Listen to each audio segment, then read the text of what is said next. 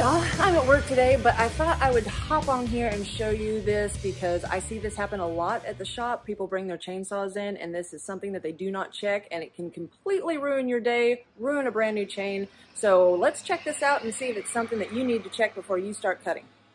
All right, so when you start to cut, before you do, you need to check how tight your chain is on your bar, because if it loosens up at all, or even while it's cutting, you need to stop and tighten it up.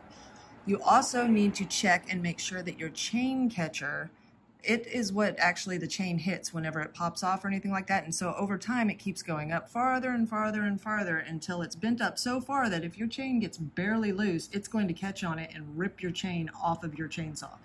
And that is what happened to this guy. He brought it in with his chain still on the saw, but not on the bar.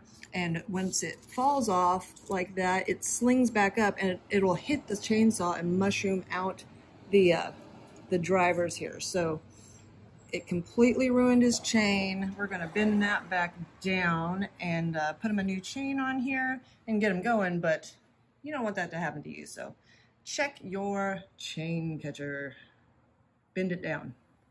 So I've taken this one apart so I can demonstrate exactly how far the chain catcher needs to be down. Now this one is perfect. It has not been bent at all. You can see it has never even hit it.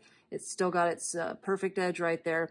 And as the chain gets loose and comes around, it'll catch that if that has been up any. So just make sure that your chain catcher is not in the way. Bend it down if you need to, and that way it'll save you some time, money, and frustration in the future.